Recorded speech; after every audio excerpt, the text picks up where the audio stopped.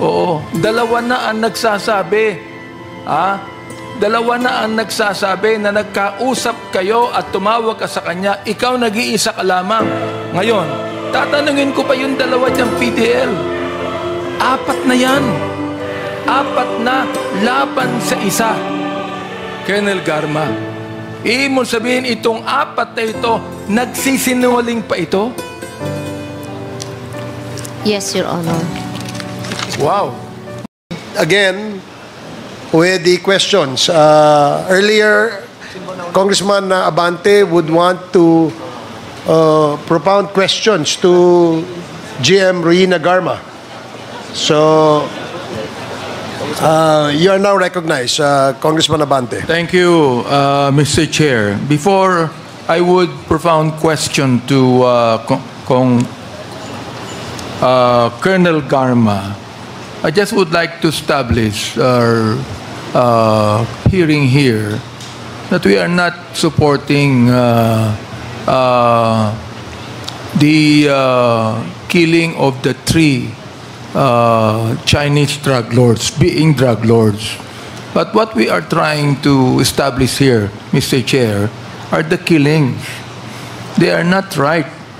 There should not be any killings at all, whether there be killings inside the penal colony or outside the penal colony. Just a moment ago, Mr. Chair, Congressman Adyong asked the question to Attorney Adel Jokno about Chel Jokno about the thousands of those killed in the war on drugs, while Colonel Leonardo said that to him, the war on drugs is a success. I would like to ask Colonel Leonardo, what is the success? Is it the war on drugs or the thousands of people killed on the war on drugs? Colonel Leonardo. I'm basing on the, Mr. Chair, I'm basing my opinion in general based on the result, Mr. Chair, of what happened. The result of we are from 2016 onwards. I honestly think, Mr. Chair, that there was a little bit change of the situation. It alleviates somehow the affectation on war on drugs. That's what I honestly think. But let me ask you, Colonel Leonardo, do you believe that on that war on drugs and the many killings that happened, that there were human rights violations? Based on what I heard and saw on TV, Believe that there were human rights violations during the war on drugs? based on what I saw on TV, Mr. Chair, there was. Mr. Chair, I'd like to ask GM Garma if she is now able to answer some questions. Yes, Mr. Chair. Seeing that now she is actually emotionally disturbed, are you able now to answer some Yes, questions? Mr. Chair. Kanina nabanggit mo na kinancel yung visa mo, US visa mo. Kinancel ba? That was the statement of the attendant in Japan, Mr. Chair. Tama po yung sinabi ni Senior Deputy Speaker kanina, no? Doon pa lang sa immigration, ipapakita mo na yung visa mo sa US eh. Bakit sa Japan kinancel? Yun ang isang tanong gusto kong itanong sa'yo. Sinabi mo kanina na cancel yung visa mo. The US Embassy do not cancel visa just like that. Meron akong visa sa US eh. Okay? Now, nung ikaw umalis sa immigration, ano yung ipinakita mong visa? Yung US visa ko po, Mr. Chair. Kung US visa ang pinakita mo, okay pa yung US visa, di pinigyan ka ng go signal na immigration para umalis, di ba? Yes, Mr. Chair. Pagdating mo ng Japan, Hindi ka nakapunta na US, am I right? Yes, Mr. Chair. Ano, bakit hindi ka nakapunta na US? Hindi na nga ako Hindi pwedeng ang sagot mo, kinancel ang visa sa Japan? Kaya nga kinontempt ka sapagkat hindi tama ang sagot mo na kinancel ang visa mo. Hindi nagka-cancel ng visa ang US. The term is, it's invalid. The term is, your visa is not valid. It's canceled. Yan yung sinabi Therefore, ko. you're telling us that the Bureau of Immigration is wrong in giving you a signal to go to Japan and conclude your travel to the US? Are you telling me now that the Bureau of Immigration allowed you to travel to Japan, go into the US, knowing that you have a US visa, and they stamped it, and you are able to travel to Japan? When you went to Japan, it was canceled. As you said, it was canceled, and you were not allowed to go to the US. I don't think that the Bureau of Immigration will ever do that, Mr. Chair. Can I explain? Yes, go ahead. Mr. Chair? Go ahead. Yes. Mr. Chair, when I bought the ticket, you cannot buy a ticket without presenting a valid US visa, Mr. Chair. Where did you buy the ticket? I asked my cousin to buy a ticket kasi may travel Where? agent Where did you siyang buy the nakilala. ticket?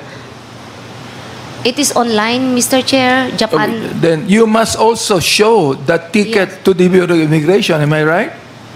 Yes, Mr. Chair. Upon buying a ticket, you cannot buy a ticket without presenting to the agent a valid US visa and passport, Mr. Chair.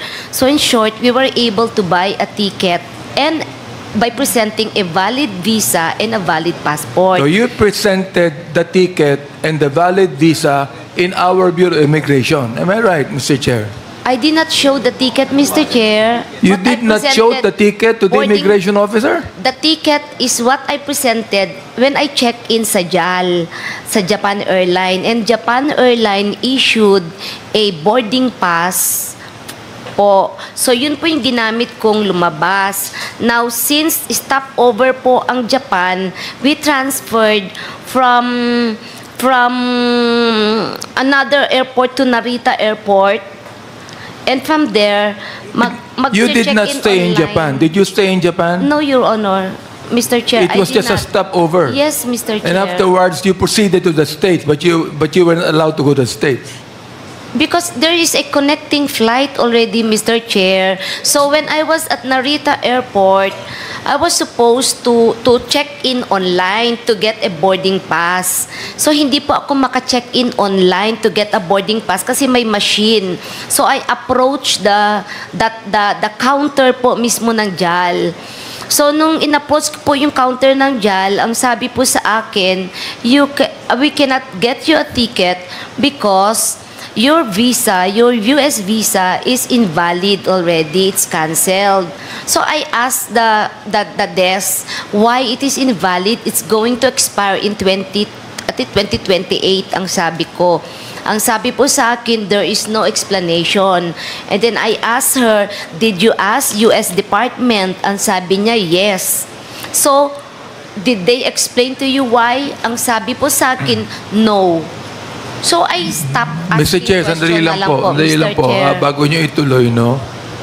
Napakahirap kasing paniwalaan that you will travel to the US, you go to the immigration, and the immigration will tell you that the US visa is valid and they stamped an approval to it.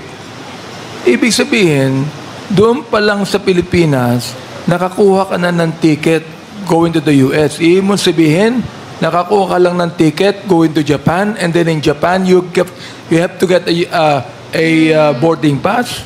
No. But Mr. Chair, sa aking pagta-travel, I have been traveling I have been traveling so many times. Oo, ha? And whenever I would go to the US, stop over in Japan, dalawang boarding pass palaging tinatanggap ko sa Pilipinas pa lang. Oo. From Manila to Narita, Narita to the US. Dalawa kagad na boarding pass sa Pilipinas yan. You're telling me now that you just received one boarding pass from the Philippines and then you have to get another boarding pass from Narita? Is that what you're saying? Yes, Mr. Chair. And when you got the boarding pass, then the Japan people told you that your U.S. visa is invalid? Yes, not valid is the term, no longer valid. Yun po yung term. So let me ask you, why is it that the immigration stamp your passport saying that your visa is valid? Why? I do not know, Your Honor. I presented my valid passport. I presented my valid visa. I bought a ticket to the U.S. and it's a connecting flight sa Narita supposedly. You know, Mr. Chair, may kasabihan dito, ano mo sabi ni Marcel Aimee, and I quote, no? Some people are so false that they no longer distinguish that what they think is the exact opposite of what they say. Naniniwala ba kayo ron? Yes, Mr. Chair. So, you know, what you're answering us now, mahirap paniwalaan po eh. Why? Because we have Major Fortaleza, who is your classmate. At sinabi niya na kanyang pinapatunayan ang sinabi niya. And he will not budge. Major Fortaleza, yung bang iyong sinalaysay dito, yung ba talaga ang nangyari? Totoo ba yun? Yes, Your Honor. Therefore, nagsisinungaling si Colonel Garma. Major Fortaleza. Yung sinabi ko po, Your Honor, yun po yung Tagutin mo ko, yes or no, nagsisinungaling si Colonel Garma. Yes, sir. Oh. Anong masasabi mo dyan, Colonel Garma? Classmate po sa PNP ito. Tinutulungan mo pa. And he is saying now that you are telling a lie to this committee sapagkat pinapanindigan niya ang kanyang sinabi na kinausap mo siya tungkol sa pagpatay sa 3 Chinese. So tell us what you can say about that. Now, please, kung talagang nag-usap kayo ni former Major Fortaleza tungkol dyan, na classmate mo, ibig sabihin, kung alam ko yung PNP at PMA, classmate, mista mo yan eh. Ibig sabihin, close ka kay Major Fortaleza. You're telling me now that Major Fortaleza is lying, and that you're telling the truth, and that Major Fortaleza right now is telling a lie. Now you tell us now, Colonel Garma. Yes, Your Honor. He's telling a lie. Yes, Your Honor. Now, pero nakausap kayo, di ba? Hindi kami nagkausap sa phone, Your Honor. Hindi kayo nakita kahit minsan? When we visited him, that's once, Your Honor. You visited him just once. Bago naging Pangulo ang former President, ganyan ba? O Pangulo na siya ng Pilipinas?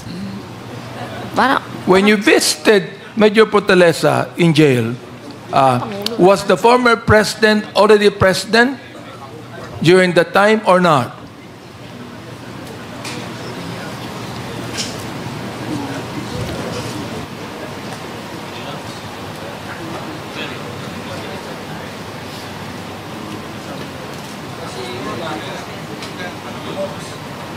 That was July, Your Honor. July of what? 2016? Yes, Your Honor. Therefore, the former president is already president. Am I right? Yes, Your Honor. And what were your position?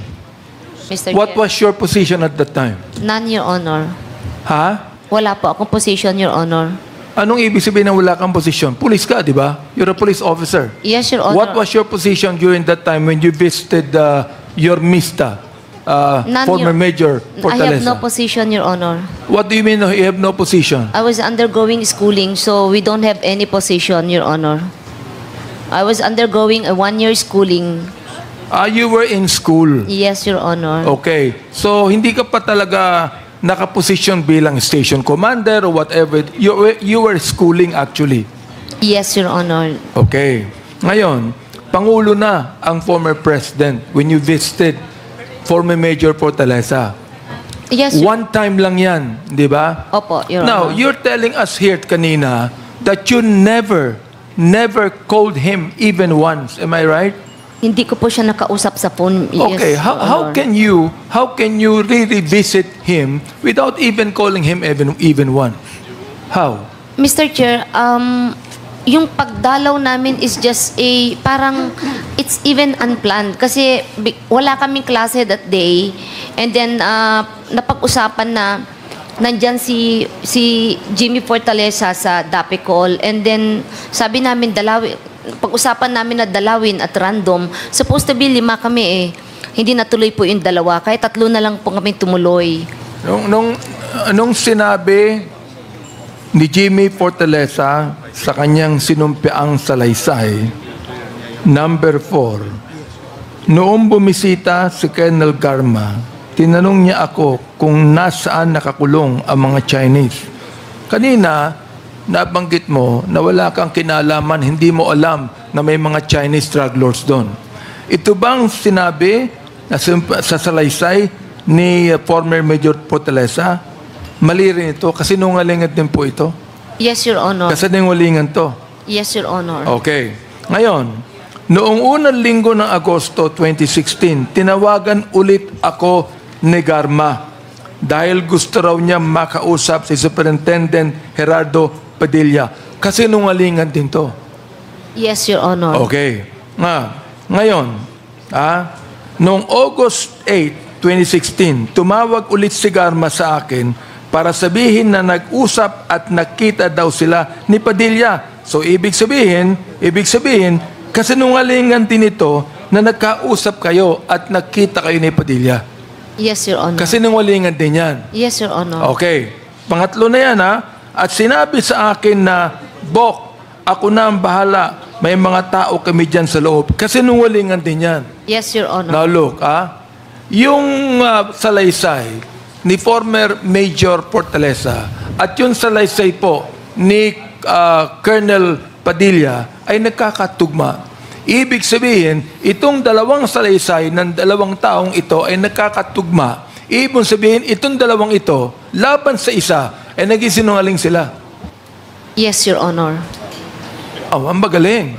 Ibig sabihin na katulad ng sinabi ko the last time na ako ay nagtatanong dito, kahit ang Biblia nagsabi, when there are 2 or 3 accusations, witnesses, the accusations are established. Kahit po sa ating batas ganun. Alright. Ito po, nagtetestify laban sa inyo.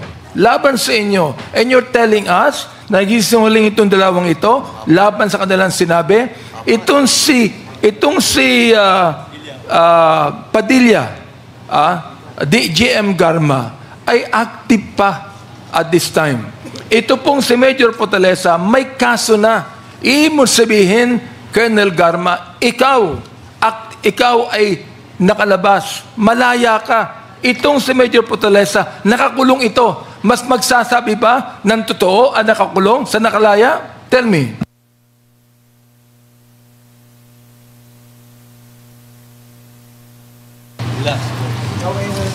August 11, tumawag uli si Garma. At tinanong ako kung pwede ko ba daw padalhan ng pagkain yung mga nahulihan ng droga sa maximum compound. Binanggit ni former Major Fortaleza kanina na naghatid siya ng pagkain. Palagay mo kaya yung paghahatid niya ng pagkain na sinabi niya, nag-isinungaling pa ito? Colonel Garma, please lang. Oo, 2 na ang nagsasabi. 2 na ang nagsasabi na nagkausap kayo at tumawag ka sa kanya, ikaw nag-iisa ka lamang. Ngayon, tatanungin ko pa yung 2 diyang PDL. 4 na yan. 4 na laban sa isa. Colonel Garma, ibig sabihin itong 4 na ito, nagsisinungaling pa ito? Yes, Your Honor. Wow. Ngayon ito okay. Itong si Tata, sinabi niya sa kanyang affidavit dito, no? Kunin ko lang yung affidavit ito ni Tata. Sabi niya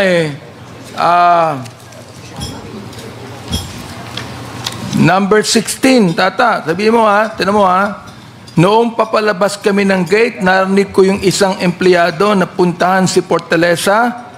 Sabihin nyo na may dalaw siya. Pangatlo na yan, ha? Ang classmate niya na si Garma. Ang Garma na tinutukoy ay si Lieutenant Colonel Royina Garma na sa pagkakaalam ko ay taga CIDG. Itong salaysay po na ito ni Tata, ito po ba ay pinapasinungalingan nyo rin? Yes, Your Honor. Okay. Kilala nyo ba si SPO4 Narsolis? Yes, Your Honor. Anong pagkakilala nyo sa kanya? Nakasama po namin siya sa Nakasama niyo saan? Sa CIDG 11 po noon. Colonel ka. Ibig sabihin, ande siya sa'yo. SPO4 ka eh. Am I right? I am... SPO4 siya. Ikaw, Colonel. Yes, Ibig sir. sabihin, siya ay nasa ilalim mo. Correct? Oh. Yes, Your Honor. So, ano pong sabi dito ni Tata? Kilala ko si Lieutenant Colonel Royina Garma na karelasyon ni Art. Totoo ba yun? Hindi.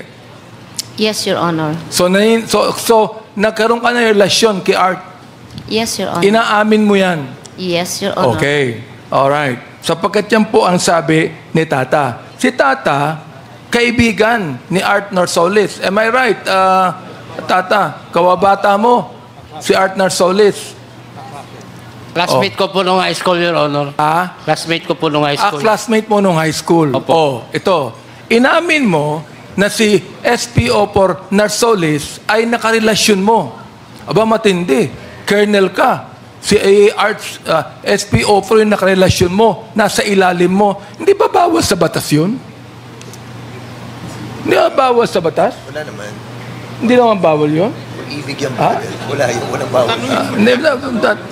Teka, gusto ko lang tanungin, hindi bawal sa batas na ang kernel ng PNP ay magkaroon ng relasyon sa isang SPO4 na... Mr. Chair, Hindi ba bawal? Mr. Chair, Congressman Nakop. may I ask if the Honorable Abante is asking the question to us? Or I would like to ask a the question Honorable- to the former General, my good friend, Congressman Akop. I would like to find out because I do not even know. Kung single naman yung Coronel at yung SPO4 single, bakit hindi ba yung pag-ibig knows no ranks? Puso ang nagsasalita? Basta't walang prohibition according to law and morals. Teka, buhay pa ba yung asawa mo at that time? I am annulled, Your Honor. Ho? Annulled. Annulled na kayo. Yes, Your Honor. Yung po bang si Narsolis, walang asawa, Tata? Binata ba yung Narsolis? Annulled. May asawa po at mga anak po. O, hindi bawal. May asawa siya eh. May asawa po yung SPO4 na... Alam mo ba yon, Colonel, may asawa siya? Alam mo? Yes, Your Honor. Ibig sabihin, talagang nag-isinungaling ka dito. Kung yung relasyon mo kay SPO4 Narsolis na may asawa, nakarelasyon mo, maniniwala ba kami rito na nagsasabi ka ng totoo? Sabihin mo sa amin. Tatlo na ang nagkakatugmang salaysay laban sa'yo. Inamin mo rin na si Art Narsolis, karelasyon mo. At sinabi rin ni Tata na may asawa yung Narsolis. Kanina tinanong ko kung bawal. Hindi bawal kung binata, ang sabi ni Congressman Akop. May asawa si Narsolis. Alam mo na may asawa. Nirelasyon mo. Alam mo ba may asawa siya? Hindi. He's annulled already, Mr. Chair. Annulled din ba yung asawa ni Art Narsolis? Annulled din. Alam mo ba yon? Tinatanong ko, dapat andito siya eh. Ang alam ko lang, sir, may mga anak siya at may asawa. May asawa at mga anak. Hindi ko alam kung... Ang alam mo ay annulled din yung kanilang kasal. He's annulled, Mr. Chair. Annulled. At that time na nagkaroon ka na relasyon sa kanya, annulled na kayo pareho. I am annulled and he's pending yung niya po, annulment. Hindi pa annulled. He's separated. Yes. Pending. Separated. Ibig sabihin, bawal ang ginawa mo. Hindi ka dapat nakipagrelasyon sa isang taong may asawa, whether pulis yan o hindi. Ngayon, paano kayo maniniwala dito na hindi ka nag-isinungaling? Samantalang 3 na nagsabi na meron kang alam mo ang nangyayari. 3 na ang nagpatibay ng kadalang salaysay. 3 laban sa isa. At hindi lang yan, kundi yung relasyon mo kay Narsoles, hindi po tama yan. Now, Telma, tell us right now. Should we believe you? Okay? Sa Quadcom na ito? O kaya naman talagang gusto mo nang sabihin na totoo ang sinabi ng mga taong ito?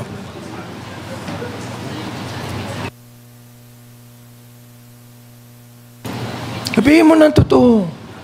Mr. Chair, I stand with what Ano yun? I stand with what I said.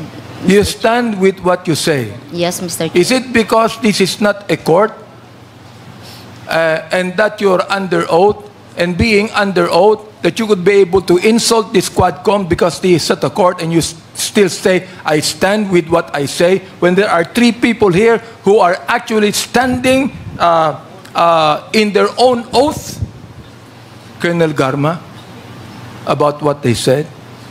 Mr. Chair, I respect this honorable Quad Committee, Mr. Chair. I would like to find out from former Major Fortaleza, what can he say about this? Actually, Your Honor, yung sinasabi na nag-usap kami sa phone, totoo po yun. Dahil we've exchanged numbers before sila umalis ng mga classmates ko. Nag-exchange number po kami before sila umalis. O yan.